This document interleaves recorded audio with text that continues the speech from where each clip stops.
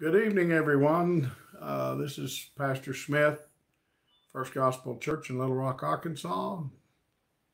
I think we're a couple minutes late here tonight, but I want to welcome everyone here tonight. We're broadcasting on Facebook for our Thursday evening Bible study, starting at 7 o'clock here tonight. Anyway, we want to welcome everyone. We're thankful that we sort of escaped a ice storm that could have caused a lot of power outage. So we've been very fortunate. We're just on the very skirts of it, and so we escaped any real damage or anything. In fact, we didn't have any in my area. We didn't have any ice on the roads or anywhere else as far as that's concerned. Just cold weather, a little bit of damp, but it never did freeze. So anyway, we're thankful for that. I appreciate everyone tonight. I hope that those of you who have been sick are feeling better. And I don't know about Sunday service. I'm a little bit worried that they're talking about snow and ice. So we just have to watch it, but we'll certainly let everyone local know about the weather for this coming weekend. Anyway, I want to welcome Brother Fidel from Guatemala City, Guatemala, and looks like mostly just the family, local folks for right now. I'm sure others will get on here in just a little while. I'm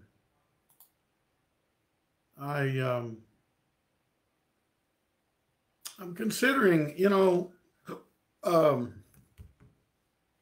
had several questions from the Dominican Republic and people from Mexico also that we dealt with on Monday night at our Zoom meeting, a regular weekly Zoom meeting. Let me just look here a second and see.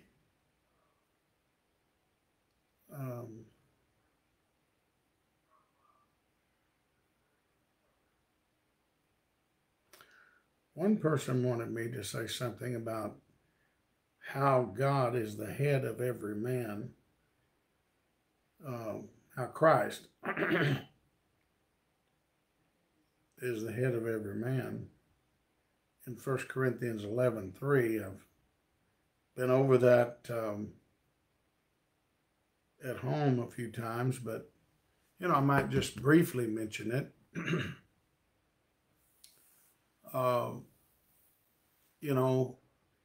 It would be ludicrous to believe that Jesus, talks to each man individually and that he's head that way. If you look at the early church, the Apostle Paul said in his letter to the Corinthians that there's firstly apostles, secondarily prophets, and thirdly teachers. He gave the order of the ministry back there. Someone mentioned to me that that there are men that believe that we don't need any apostles.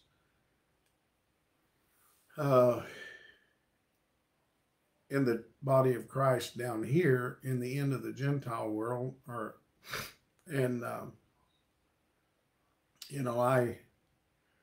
mentioned to them, I said, well, stop and think about it. There you really don't have any information of several of the apostles that were apostles over the Jewish church in the body of Christ in the end of the Jewish world and what we would call the early church. For example, Matthew.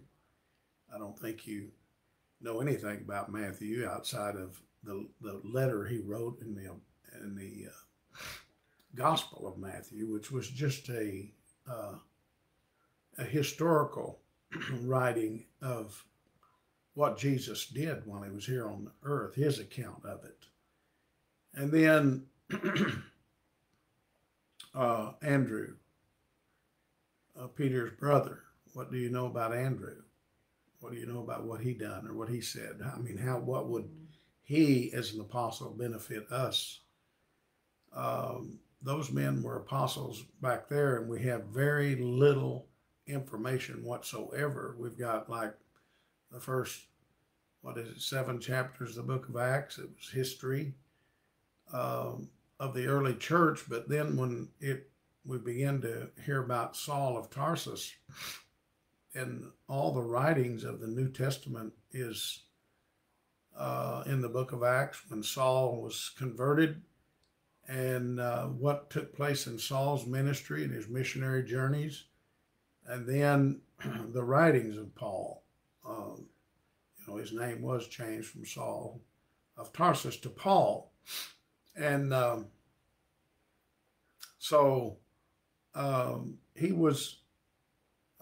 Then Peter, both of Peter's letters, I won't take time to go into it now, but I can show you by the contents of his letter that they were written to Paul's churches after Paul's death. Peter was taking care of Paul's works and helping them and writing letters to them. And then, of course, James, he did write a letter to the 12 tribes of Israel. But I mean, and then John, he also wrote his account in the Gospel of John, St. John. But then his 3 epistles, 1st, 2nd, and 3rd John, was written basically to the Gentile church, or as the body as a whole, but it was basically going out to the Gentiles. And then, of course, the book of Revelation was to the Gentile church also, and reaches all the way down here to our time. So we really don't have much information of those 9 other apostles and what they did, and the acts or works of the apostles among the Jews. God had the New Testament written primarily for Gentiles. And so it would be ludicrous to believe that we were supposed to have a restored church that would be just like the early church and it didn't have apostles in it. Somebody asked me today, another minister said, what are we going to do? What is going to bring us together in unity? And my answer to him was, we will not come into unity, complete unity, if we continue in the same way that what we're doing. We are waiting on the Lord's coming, and of course, I teach that the Lord's coming is multifold. He's not coming for his bride all at once. He's first coming to the church in a restored church, and I certainly believe through an apostolic ministry. That's what's going to bring us into unity, is an apostolic ministry that has God's backing, the authority and power and demonstration of the Spirit that had all the power that the apostles of the early church had. And that will bring us into unity. Once these men, and God gives them, remember what Jesus told those men. He said, whatsoever you bind on earth will be bound in heaven. Whatsoever you loose on earth will be loosed in heaven. Whosoever sins you remit, they'll be remitted. Whosoever you retain will be retained. Those men were powerful men, but they had to be men that God could trust. Jesus, he came and he personally, individually trained those 12 men as apostles. He didn't just train those men up, and then just leave and die on the cross. But after his resurrection, he didn't go back to heaven right away. He first went to his apostles. The last thing he told them before he died was to receive the baptism of the Holy Ghost. There was going to be a comforter, he said, in St. John 14, 15, 16, and 17, the context of those chapters is Jesus teaching his disciples that he was sending a comforter, the baptism of the Holy Ghost. I'm sure they didn't understand it fully in the 14th chapter of St. John. He told them that the comforter, which is the Holy Ghost, he said he's been with you, but he shall be in you. That this comforter of the Holy Ghost, he said, in that day you will know that I am in my Father and he's in me, and that my Father and I are in you. He said in the 23rd verse, I believe it is, of St. John, he said,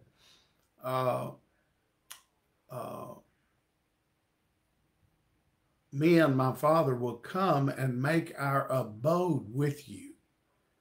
That word abode means it's that word is the Greek word mone, and it's the exact same Greek word that was translated mansions in the beginning of the chapter when Jesus said, in my Father's house are many mansions.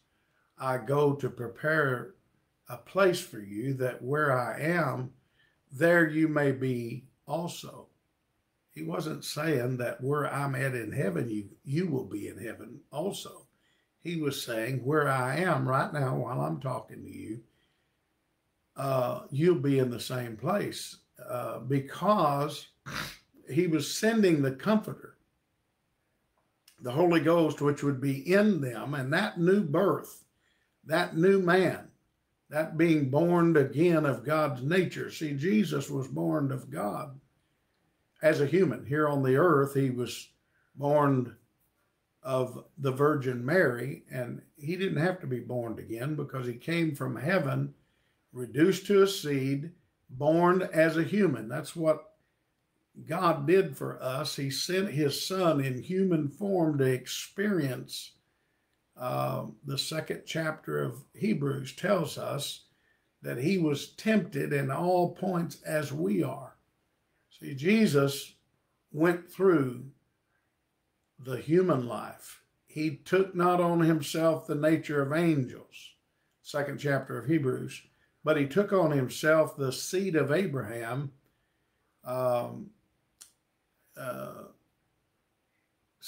so that he could die. He couldn't have died as an angel, but or having celestial divine nature in heaven.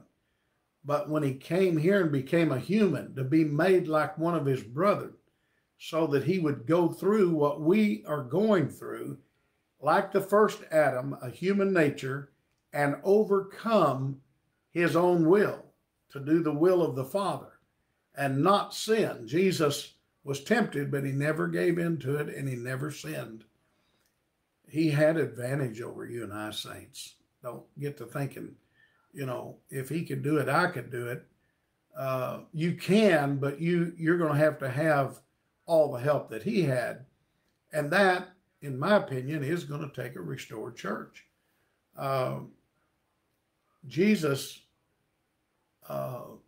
he was a human, but he was born of God, and God had a special calling on him, and God had an obligation to him. That was his Father. And God spoke to him directly. God had angels speak to him. The disciples thought one time that he just, it thundered in heaven, but Jesus heard the voice of his Father talking to him. And so God dealt with Jesus, yet he still had to walk by faith, even though God helped him in many ways. But look, Jesus helped the apostles in many ways after his death. I was going to go on to tell you, when Jesus died and resurrected, he went not to heaven, but he went first to the house where his apostles were staying. And he breathed on every one of them and said to them, receive ye the Holy Ghost. That's how important it was. And Jesus knew that. His purpose for coming to this world, not only to establish the new covenant, but to establish that you and I could be born again of God's nature. See, when Adam was born of God, but sorry, I'm getting a phone call and set this where it won't do that again. Adam was born of that as a human, and he had the power. He had the power and the knowledge in the garden. Not to fall, but to live above sin. I mean, one sin caused him to lose his place in God and to be removed from the garden. And so Jesus was the second Adam, Paul said in 1 Corinthians. And he, how did the psalmist say? He came to restore that he took not away. Adam took it away. Adam fell, and all of us were born of Adam, not of God. That's why it's important that we be born again. Like Jesus said to Nicodemus, you must be born again. Well, he didn't understand that. You know, he didn't understand how a 6-foot man could be born of a woman again that was just 5'4", say. We don't know. I don't know how tall she was, but you get the point that he didn't know how he could be born again as a grown man. But he didn't understand that it meant being born of God's nature, which is what the baptism of the Holy Ghost accomplishes in all of us that receive it. We are born of God's nature. Paul called it the new man. He called it the inward man. And so once we're born of that nature, Jesus said, I mentioned earlier, when he said, he has been with you, but he shall be in you. The Spirit of God, the Father. That's what the Holy Ghost is. It is the Spirit of God Almighty, the Father. It's his life. It's who he is. It's his Spirit, the Spirit of life that was in Christ. Like Jesus said, my Father is in me and I in him. If you think the Holy Ghost is a person, you would certainly think Jesus would have mentioned him there in the 14th chapter of St. John. But the truth of the matter is, it's God the Father and his Son Jesus, and the Spirit of God is the Spirit of the Father that's in Jesus. And so,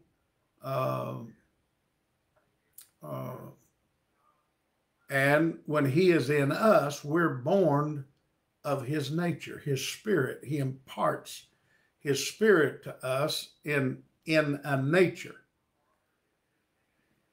And so there's a nature of God but we also have a human nature, which is our nature is an Adamic nature, even though God made Adam a human, but that human was born of God's nature. He had God's nature and he had a human nature.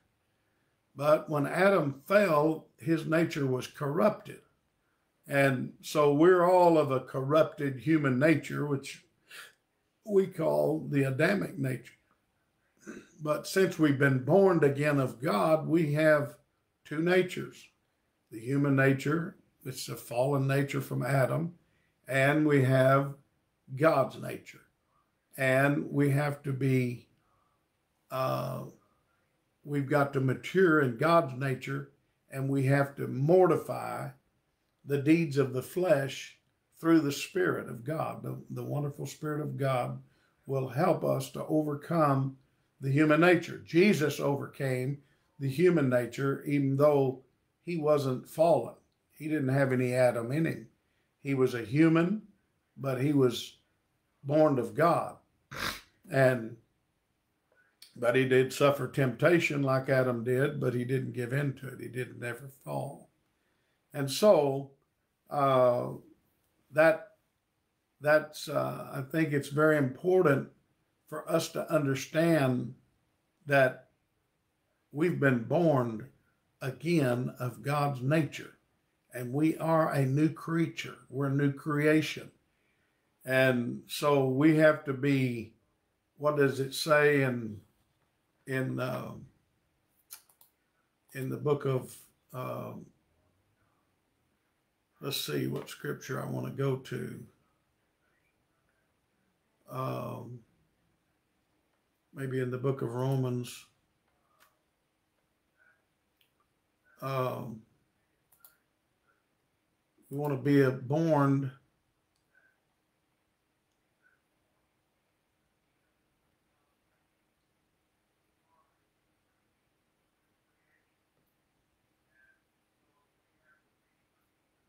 in the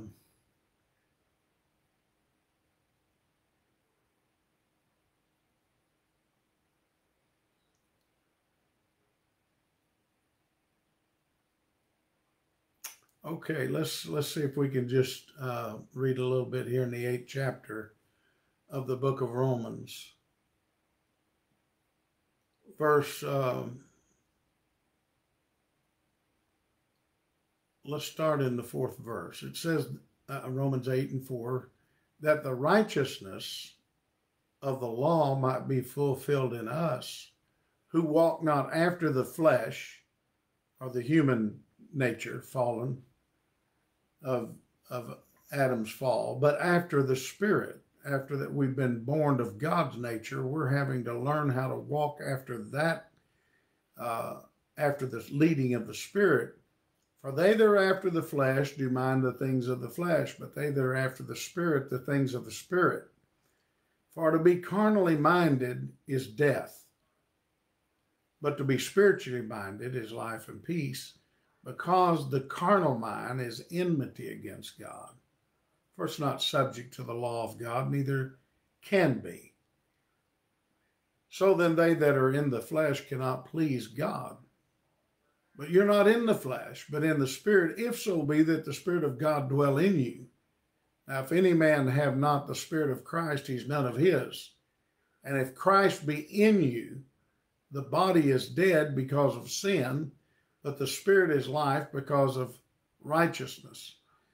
What he's saying is that if you've been born again of God's nature and Christ is in you, it looks like that God created his Son. In fact, we have enough scripture to prove that he did create his Son, and his Son created everything else. His Son created Adam and Eve, the angels in heaven. Just read the 2nd chapter of Corinthians, 1st chapter of Hebrews. He is the beginning of God's creation. God created Jesus, and he created everything else that was created.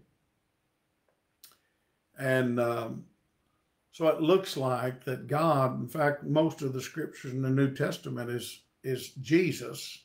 He was the God of the Old Testament as the Word of God, doing the will of God and accomplishing what God sent him to do. It was God in Christ.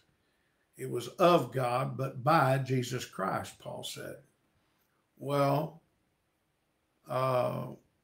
if Christ be in you, the body, this human body, its works, the operation of the human body is dead. In other words, once we're born again, we're not doing the deeds of the flesh, but our body, we're keeping our body under the submission of God, and the body of the Adamic nature can't function. But the Spirit is life because of righteousness.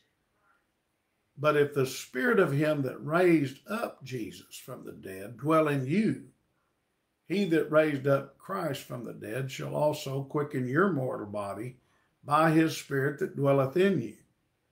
So in the way that the Spirit raised up Jesus Christ from the dead, and if that Spirit, the Spirit of God, the Father, his nature, if it dwells in us, he that raised up Christ from the dead shall quicken your mortal bodies by the Spirit that dwelleth in you. Notice it says mortal. That's mortality. That's not immortal. So God will have to raise us up. See, death is overshadowing us because of the sins of Adam and the sins of man.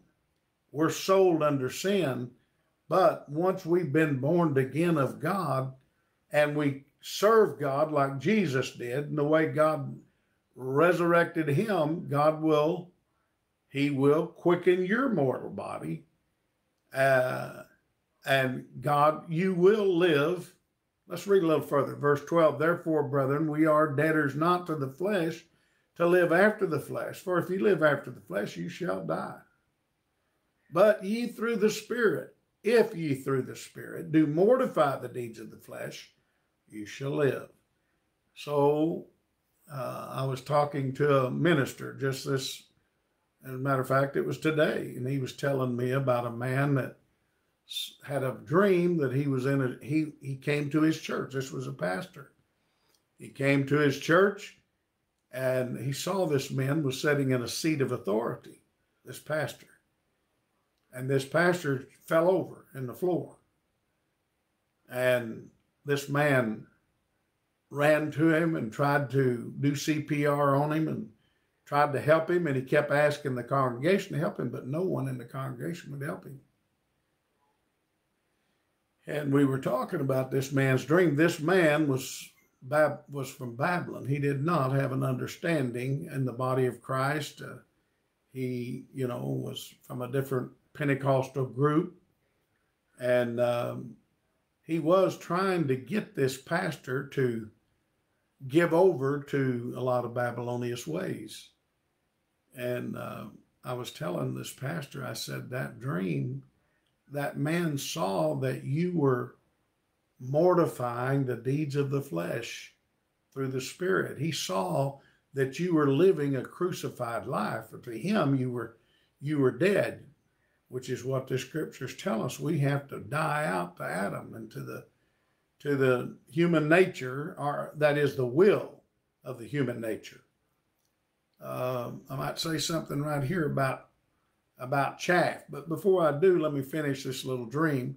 I told him, I said, that man was trying to resurrect the flesh in you. He didn't want you living a crucified life. See, when you live that kind of life, it brings condemnation on others. But there is no condemnation in them that walk after the Spirit. Paul starts off in this chapter telling. And so this man was having a lot of trouble trying to understand why no one would help him. Well, that man's congregation knew that we're not going to help you try to resurrect the flesh in him. We're all working on the same thing to overcome the flesh. And so verse 15 says, for you've not received the spirit of bondage again to fear, but you have received the spirit of adoption, whereby we cry, Abba, Father. What a scripture, that you and I have received the spirit of adoption through this new birth, that we're able to cry, Abba, Father. Thank you, Lord, oh God, that I've been born of you. There's a scripture in Proverbs that says, he that, how does it say that? He that is tender, something to that extent, tender to a servant, shall have him as a son at the length. See, right now we're servants of the Lord. We have to understand to humble ourselves, to come under his authority, to understand God's purpose that was in Christ, and that he's to be our head. Like I was saying earlier about Christ's headship. Christ is the head of every man in this way. It's like, I think maybe the best way to explain it would be like a CEO of a corporation. You may work for a corporation and you may not have very much of a relationship with that CEO as far as getting your direct orders from him. But he delegates it. It's handed down in delegated authority. And whatever department you are in, the head of that department or the one in charge of that department. See, his authority trickles back to the CEO. That stands for Chief CEO. What's that? Chief Executive Officer. Jesus is our Chief Executive Officer. But he hands this down through, firstly, in the early church, he handed it down to apostles. Then the apostles gave it to the other ministry. I've often said the thumb, we know the hand of God. Peter said, humble yourself under the mighty hand of God. We know that's the fivefold ministry: apostles, prophets, teachers, pastors, and evangelists. But this apostle, I was saying to somebody the other day, look, that apostle can cover all five gifts because he has all five of them. And that apostle, these are the extensions of that apostle. God gives him ministers, specialists to work in each gift: prophets, teachers, pastors, evangelists. And some men have more than one gift. Some men may be an evangelist and a pastor, or a teacher and a pastor. A lot of times prophets, they may have more than one gift, but the order was apostles, prophets, and teachers. And we know pastors and evangelists, even though the prophet and evangelist is a little bit, in most cases, those gifts under the early church seem to be a little bit more remote, that God would send them out. He sent Philip out to Samaria. There were prophets that were sent out to do a job. But when you look at the Apostle Paul, I think he's an example of a New Testament apostle. He started out as an evangelist. Now, I don't think every gift works this way, but I think an apostle does. The Apostle Paul started out as an evangelist. When he went on his missionary journey, he'd go out and evangelize. And I teach that the seven spirits of God is God the Father, which is the Spirit of the Lord. Then Jesus, wisdom. Then understanding, an apostle. Then the fear of God, a prophet. Then knowledge, the spirit of knowledge, a teacher.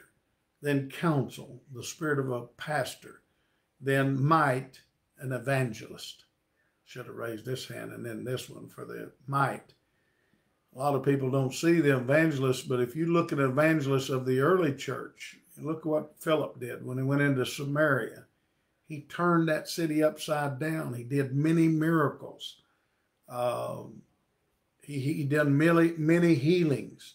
The power and demonstration of the Spirit of God was in that evangelist, and that was the spirit of might, the strength and power of God that worked. Paul, when he went into an area and he began to preach the gospel of Jesus Christ, he did many miracles. He did healings. The power and demonstration of the Spirit was with him to bear witness that he was sent of God. And when he gathered people together there and touched them, and they received Jesus Christ, he had an obligation to them. He wooed that woman and he married her, so to speak. He became the husbandman or the shepherd over that church. He became the pastor, a shepherd, and he shepherded those people. He, uh, you know, he was responsible for her, for that woman, that little church. But then she brought 4 children. When she brought 4 children, and for him and her and the children, he had to be a breadwinner. Spiritually, he had to feed that family spiritual food. He had to be a pastor. He had to counsel them in the ways of God, in the Word of God, and give them God's counsel. So he was teaching them. He was not only a pastor that he gave them counsel, but he also had to teach. He had to develop as a teacher to teach the Word of God and the ways of God to that church. But as she grew, as those children grew, just like in the natural, when a man marries a woman and has children, and he can just feed them while they're little kids. But when they get up teenagers, they get up big enough to where he can see they're going to leave home before long. And when he sees that, he realizes these children have to be prepared for the future. They've got to know what they're going to be facing out here. That's the gift of a prophet. A prophet, that's the fear of God. They have to have the fear of life itself and fear of authority and what they're going to meet out in life and what the future holds, what they can expect. That's a prophet shows the future. Finally, the Apostle Paul developed enough churches that God gave him elders in every city. He placed them in as pastors. He had men that were evangelists. He had men that were teachers and prophets. And those men worked under Paul's ministry. That was an extension of his ministry.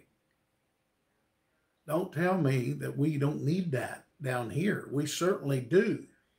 And a lot of people may not want, a man to be an authority over their life. But look, let me show you something. Let's look in James. I'll show you an apostle of the early church.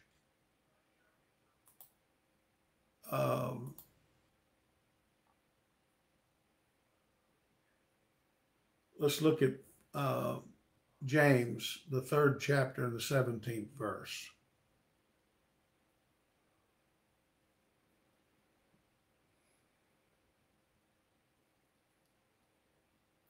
The 17th verse says, wisdom that is from above is first pure.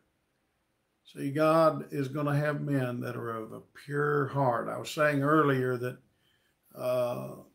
Jesus trained those men up. He's not coming back down here to personally train up apostles. But these men of God in the body of Christ are going through a training course. God's getting men ready that he can trust. God's worked on this ministry for over 100 years, and he'll choose out men that are trustworthy men, that God can give them the keys to the kingdom. And God will bind whatever they bind. He'll bind it in heaven, what's bound on earth. He'll loose in heaven what's loosed on earth. God will back up their authority. But these men will be pure. They will have no ulterior motive. They will have crucified pride in their life. Pride is a selfish spirit. That's something we can't have in the body of Christ. We have to be thankful, but not proud. No, you cannot be proud. You can only be thankful. Wisdom that's from above is first pure, and then it's peaceable. See, it's easy to work under a man that you know that he is pure. His motive's pure. If he even gets on to you about something, you'll know it's because he loves you, the way he does it. The Spirit of God that backs him up and how he goes about it. He's gentle. He's gentle. Even if he has to correct you and easy to be entreated. See, he's not a man that feel like he's in this for himself. But you'll know it's easy for me to entreat this man because he's out for my good. He's full of mercy and good fruits without partiality. He doesn't play favorites, and without hypocrisy. He doesn't claim to be something that he's not. He doesn't propose to have any power of his own self. And the fruit of righteousness is sown of them that make peace. Does that sound like the Apostle Paul? It does to me. Oh, yes, we'll have an apostolic ministry down here.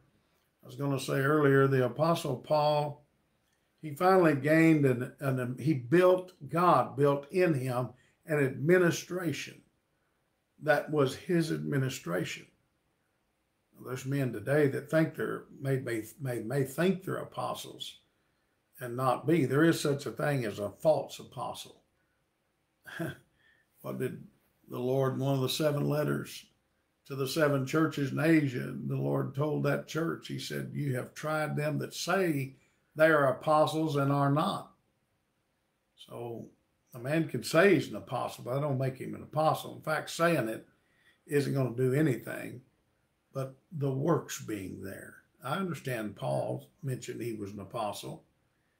I don't think there was anything wrong with that. I don't think there's anything wrong with a true apostle declaring that he is one. But I think we would all have to admit that we do not have, even though we have a 5-fold ministry today, I'd have to say it's in part. I'd have to say that we do not have a 5-fold ministry working in the same manner that the early church ministry worked in. I think they were in a second heaven condition, a restored church condition, paradise. I think that's what paradise is. If you look in Joel, the 2nd chapter with me, I will tell you, when I got on here, I had no intentions whatsoever talking about this, but it just seemed like it came to me. I think it's what the Lord wanted me to talk about. Honestly, I do. So here in the 2nd chapter, this 2nd chapter of Joel is a prophecy. If you remember the Apostle Peter, on the day of Pentecost, remember what he said? This is that was spoken of by the apostle, by Joel, the prophet Joel. In the last days, he began to tell that it was being fulfilled right there, that he'd pour out his Spirit on all flesh. Well, here's what he said about them. Let me find the scripture here that I'm wanting. Okay, it's in the 3rd verse. It says, a fire devoureth before them. That's judgment. And behind them a flame burneth. That's still judgment. And the land is as the Garden of Eden before them, and behind them is a desolate wilderness. Yea, and nothing shall escape them. Before them, the land is as the Garden of Eden. That was paradise. See, the early church was going into paradise. That's what was before them. But behind them was a desolate wilderness. That was the church when it fell away. I was telling someone today, I said, if a person doesn't understand that the New Testament church fell away and went into darkness, and that it has to be restored, then they are at a loss as to understanding God's purpose and how God is working today in the Gentile world. That early Jewish ministry back there was That ministry was uh, received on the day of Pentecost. The fullness of God, the fullness of Christ dwelt in them, and they harvested that world. And when God finished with that, he did include the Gentiles in it. By the Apostle Peter opening the household of Cornelius, adding them to the body of Christ, them being born of the Holy Ghost. When Peter went and spoke to them, the angel, if you remember, that was an act of God. God sent an angel to tell Cornelius to send men to Simon the tanner's house to find a man by the name of Peter. Of course, God dealt with him about, he was up on top of the house. God gave him a vision, a big sheet laid down from heaven with all kinds of unleavened, not unleavened, but unclean animals in it. And God spoke to Peter and said, "Rise and eat." Peter, that confused Peter. He didn't know. I'm sure he was wondering if that was really God talking to him. He said, "Lord, you know I have never had an unclean thing in my mouth." And God took the sheet back up, and then it came back down. He opened it back up, and there was all those unclean animals. God said, "Rise and eat." Right at that time, the door, somebody was at the door, and it was those men from Cornelius' house that an angel had told Cornelius, "Send those men and ask for Peter to come and talk to you. Tell him an angel of God sent you." And so Peter, he went to Cornelius' house, and he didn't know what he was supposed to do. He just started talking to him about Jesus. And while he was talking, the Holy Ghost fell on Cornelius and his whole household. They began to speak in tongues and receive the baptism of the Holy Ghost. And Peter said, "Can we refuse water, seeing they have received the same Spirit that we've received?" And so they baptized them in water. And that opened the door to the Gentiles. And then, of course, later God called the Apostle Paul as the apostle to the Gentiles. Peter was the chief apostle among the Jews. He couldn't handle all of that. And so God called Paul as the apostle to the Gentiles, and he began to work with the Gentiles back there, and it opened the door, and he planted, and I'm sure that some of the Gentiles that came in back there made the bride, but for the most part, the Gentile world is just a very small amount that came in back there. When those apostles went off the scene, the church fell away. The picture of that is in the, in the 6th chapter of the book of 5th and 6th chapter of the book of Revelation. The 6th chapter showed the horses, the seals, 7 seals. And the first one was white horse, white horses. In fact, right here in Joel 2, but it's not the only place. You could use Zechariah in different places, but in prophecy, horses represent the church right here in the same place. The very next verse, "A fire divided before them, behind them a flame burneth, and the land is as the Garden of Eden before them, and behind them is a desolate wilderness, and nothing will escape them." That is back there. They judged everything back there. The appearance of them is as the appearance of horses. See, that horses is a picture of the appearance of the church that he was prophesying. Joel was prophesying of the New Testament church that started on the day of Pentecost. And their appearance was as horses. Well, the white horse was white's the color of righteousness. And so that white horse represented that early church. The rider had a bow in his hand, and he went forth conquering and to conquer. That was Jesus. He was the rider of the white horse, or the head of the New Testament church. But then the second seal opened, and it was a red horse. And the rider on that horse had a sword in his hand, and power was given unto him to hurt men. That is a Pentecostal type era. Red is the color of sin. Sin had entered into the church. The church began to fall away. And so the rider of that horse, it was a Pentecostal era. People still had the Holy Ghost, but they didn't have, but the rider changed. See, the church, that authority in the church, the sword, they had the sword, which was the word of God, but power was given to them to hurt men. Well, you know, you could take this down here. We always have taught that even though the church fell from the white horse to the red horse to the black horse, ignorance, lack of knowledge, finally to a pale horse, death. And then for the church to be restored, we first had to come back to a black horse, the Protestant movement.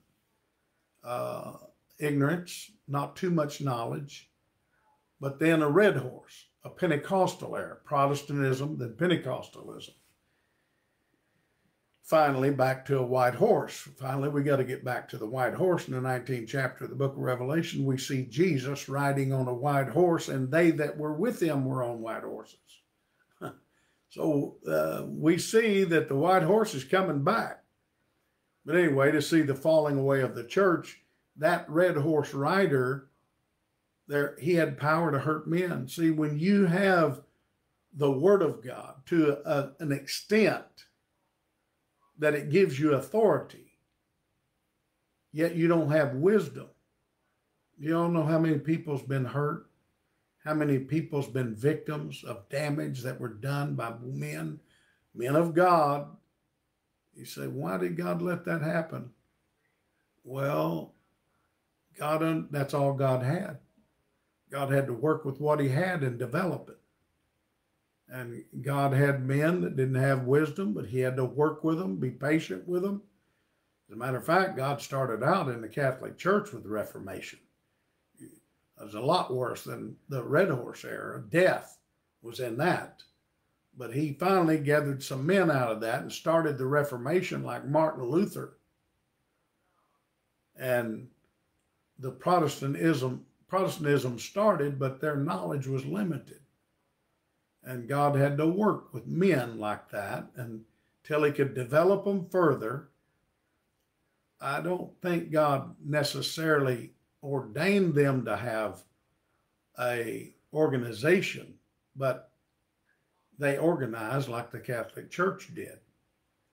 See, the 17th chapter of the book of Revelation, and I'll just, it said, it uses a different word, but it says, the angel told John, said, come here and I'll show you the judgment of the harlot,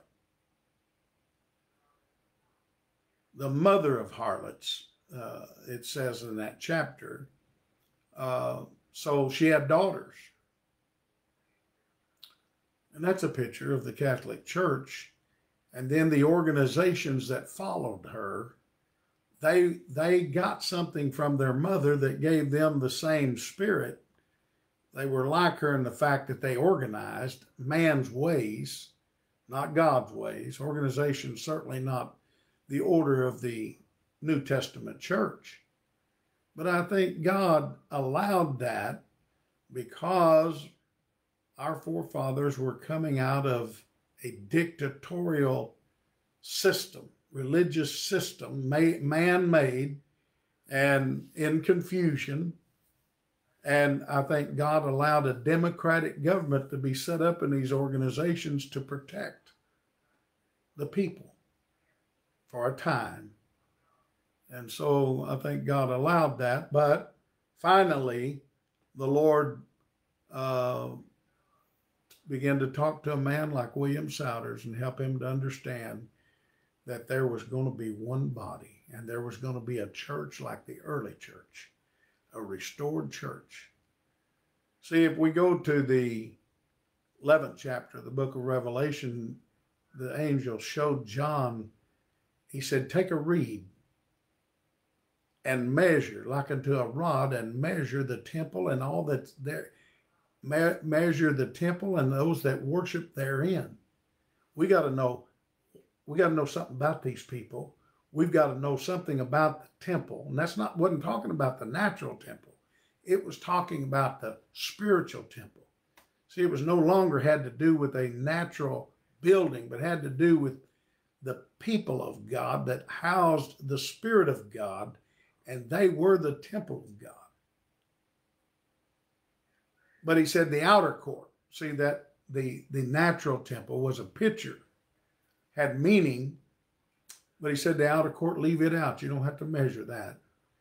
He said that's for the Gentiles to trot underfoot for 42 months or 1,203 days, which is prophetically 1,260 years, and that's exactly how long the Catholic Church ruled the church. And so, but see, the two witnesses, they lay dead in the streets for that same period of time, the Old and New Testament. It prophesied in sackcloth and ashes, in a humbled state. It couldn't operate. It was in the rider of that white horse, of the pale horse was death, and hell followed with it. That's not talking about a burning hell. It's talking about a religious hell. Tataru, that was talking about a religious condition that imprisoned people. And so, but finally, after 3.5 days, or 42 months, or 1,260 years, what that prophetically stands for, after that, the Spirit of the Lord spoke to these two witnesses, which is the Old and New Testament, and it was to the people, the men of God that were reformers, that God has brought us in Reformation down here. That restored church, it said, come up hither, and they ascended up to heaven in a cloud. That's talking about the restored church, or this paradise. We are going back to a paradise state. What's before us is Eden, just like we got to get back in it. See, remember when God kicked Adam out, he put 2 cherubims. There's those 2 witnesses. And a flaming sword turning in every direction. He said, now least man put forth his hand and eat of the tree of life and live. That's a picture, saints. Adam could have got back in the garden just by walking around that. There wasn't a fence. There wasn't a wall. But there's a picture in that. He couldn't get back in the same relationship with God. We have to get back where Adam was and where the early church was, where we have a sevenfold light. That's what I was going to say a little bit earlier about this ministry. See, we're not living in that holy place yet. I don't see us there, but we have a mediator, Jesus, our apostle of the faith, our shepherd, our great shepherd. And he gave us gifts of the Spirit of God, but we're not dwelling in the place where it can operate like it did in the early church. We get that restored church back, we will be walking in a sevenfold light. See, if we had a sevenfold light, there wouldn't be any misunderstandings in the body of Christ of our doctrine. We're still working on it, and the reason we are is because we don't have that sevenfold light in its complete form yet. But God, when God gets us restored, we will be there and we will have that. And so, let's keep going. What do you say? Let's keep asking God to help us. I've read the end of the book, the back of the book, and I know how it's going to turn out. Jesus is going to have his way. He is going to make up the remainder of his bride. And if we will take our part, like the type that's in the little book of Esther, that's a type of the church down here. We are, Mordecai said to Esther, you remember what happened? Haman wanted to kill all the Jews in the land. Did y'all know before this is over with, they're going to try to stop, the dragon system will try to stop the people of God. The dragon has went to make war with her seed, that early church's seed. And they're going to do everything within their power to destroy this body of Christ. Remember what Mordecai told her? He said, Esther, it just may be that God has chose you to be queen for this very reason. He was trying to get her to go talk to the king. She said, if I go in there and I'm not accepted, I will be killed if the king don't hold out his golden scepter. Thank God. Saints, let me tell you something. We're going to gain enough faith to step in before our Savior, Jesus Christ, and such a holy place that we'd lose our lives if we got in a place that we didn't belong, unless he held out the golden scepter. My God in heaven. He's going to hold out the golden scepter before us and say, what is it that you want, Queen? Hallelujah. We just for this purpose is why we are called to save the people of God in the body of Christ and to make up the remainder of his bride.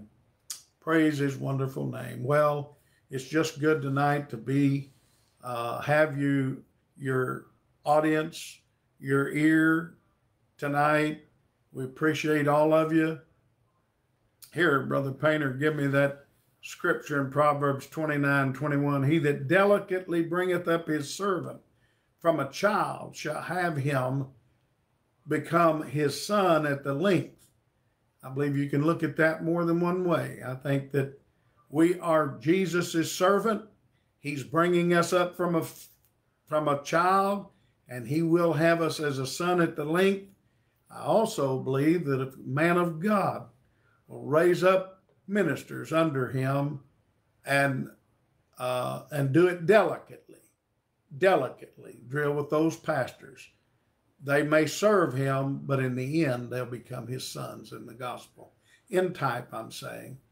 And so I think that's a very important scripture. I believe it's probably Brother Elias that gave the scripture in 1 Corinthians 11:3, and showing that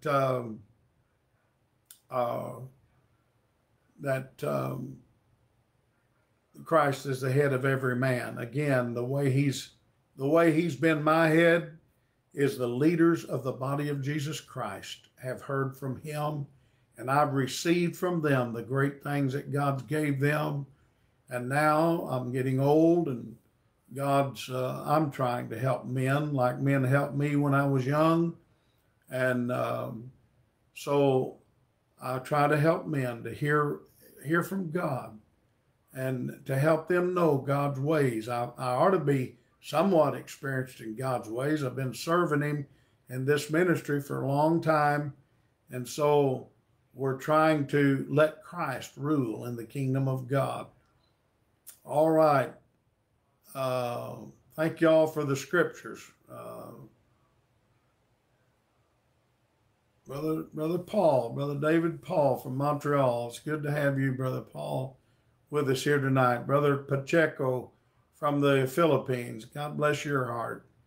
Brother Pacheco, we appreciate having you with us. We pray that everything's going good in the Philippines. We love Brother and Sister Peach and the work they're doing over there. We appreciated Brother Martin Baxter and his opening that work up over there, and that we've got people in the body of Christ, so many places now, in so many different countries. We're thankful for that. God bless your hearts. We appreciate every one of you. Zacarias Mateo in the Dominican Republic, I see he's on here. Sister Betty Layton, of course, the local people. Appreciate having y'all with us, all of you tonight. Praise God. Oh, Lamb of God, we give you praise tonight. We're thankful for your goodness. Touch your people, oh God. Lead, direct and help them, oh God. Remember Brother Phil Fisher and Sister Chelsea Fisher's little baby, Mallory. She's in the hospital 10 days after birth. She's still in the hospital. I believe she's still on the vent, and they're desperately trying to help this child and get its life stabilized. So if you would pray for Brother and Sister Fisher, Phil and Chelsea Fisher, their little baby, Mallory. Pray for the church here in Little Rock. Pray for the Dominican Republic. Pray for the work in Mexico and Brother John Budd's works. He passed here last September, wasn't it? Just don't seem like it's been that long, but such a precious and dear friend of mine, and I loved Brother Bud, and I love his works, and I pray for them, and so help us to pray for these needs. We have a sister in our church, Sister Abraham, that's been in the hospital and has a condition in her body, and she sure needs God's touch on her life. So remember her in your prayers. My son Michael and Cindy Smith both had COVID 2 weeks ago, but they are over it. They didn't have a serious bout with it, but they, had some lingering. I think Michael's over it, but Cindy's had sinus infection afterwards, and so the doctor gave her some antibiotics for that. But she's doing good. But keep praying for their full recovery, and keep praying for Brother Weiser in McAllister, the pastor there in McAllister, Oklahoma. That's where I was born and spent several of my young elementary days there in McAllister. Of course, my family's from Oklahoma. And so that, city means a lot to me. Of course, he lost his wife with COVID here this month, buried her. And so pray for the church there in McAllister. She was a precious sister. And Brother Weiser is a precious brother and pastor in the body of Christ. So pray for him. That's certainly a difficult time for any man to go through.